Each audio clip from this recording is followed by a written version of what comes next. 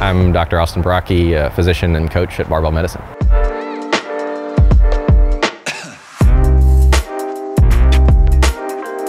The question is, what's the most common error that I see in trainees? I think it's probably having inappropriate expectations about the nature of progression, strength adaptation, things like that, in terms of over-interpreting ups and downs, expecting that the process is far more linear than it actually is in practice, both in training and in rehab.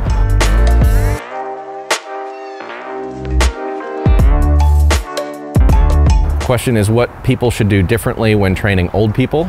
I think that probably one of the things that I tend to do more often is getting to know the person, their beliefs and their expectations before I start, so that I can reframe and do some education. A lot of people, particularly as they get older, they have self-perceptions of being more fragile, or that exercise resistance training is more threatening, more dangerous to them. And I think that I would aim to dispel that, build more confidence and self-efficacy in the process, rather than reinforcing those and making them feel like a fragile, super special population. That's probably where I would start.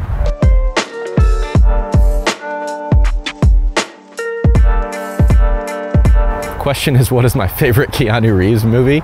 I'm not good at remembering all of them off the top of my head. I feel like the most recent ones I rewatched were the Matrix series last year. Yeah, so it could be Bill and Ted's Excellent Adventure, Matrix, Speed, John Wick.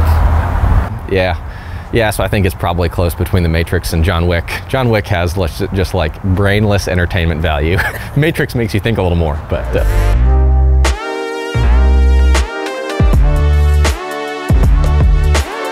Questions what I normally eat for breakfast. It's usually old-fashioned oats, not quick oats like Jordan prefers, mixed with some whey, usually. To be clear, this is not an old-fashioned. Not an old-fashioned for breakfast, old-fashioned oats.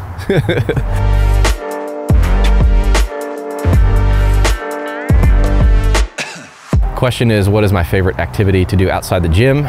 Lorraine and I like checking out new restaurants and trying different cocktails and things like that. That's usually our favorite thing to do.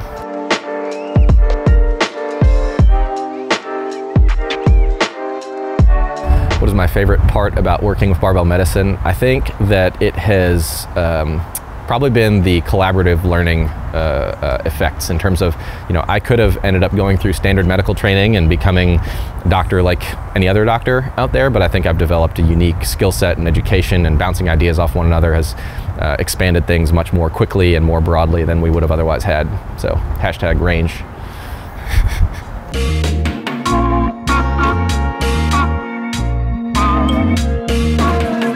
Questions, what is my personal best lifting moment? Man, I think my favorite was the first time I pulled 700. I knew it. Yeah. I knew it. I mean, it's tough because squatting 500 for 10 was sweet too, but 1RMs are just, better. That was a humble brag. Yeah.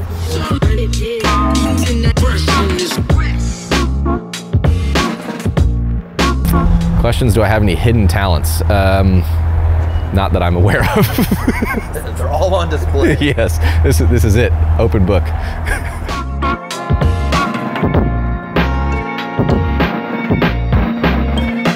Questions, Lasha can clean and jerk 264. Does he have the potential to deadlift 500? I think estimating people's potential is a fool's errand, but I think that whether he can pull 500, I think is probably unlikely. I mean, it's a low percentage shot. Yes. Who pulls 500? One person. Yeah. Not anymore even. Right. He's lost a bunch of weight.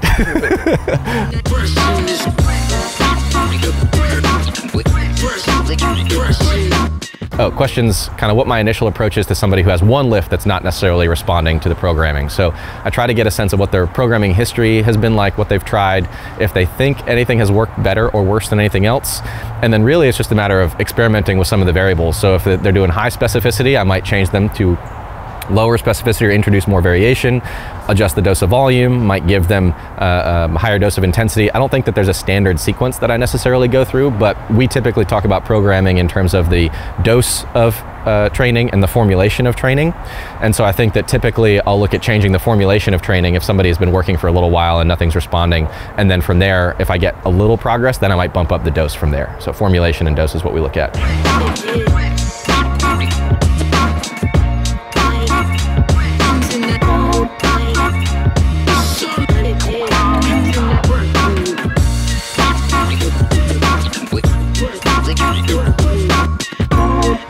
The The question was Team J-Lo or Shakira. I think I'm leaning Team J-Lo. J-Lo, any particular reason? Just preference, I guess. I don't know. You prefer Jennifer Lopez to Shakira? I suppose so.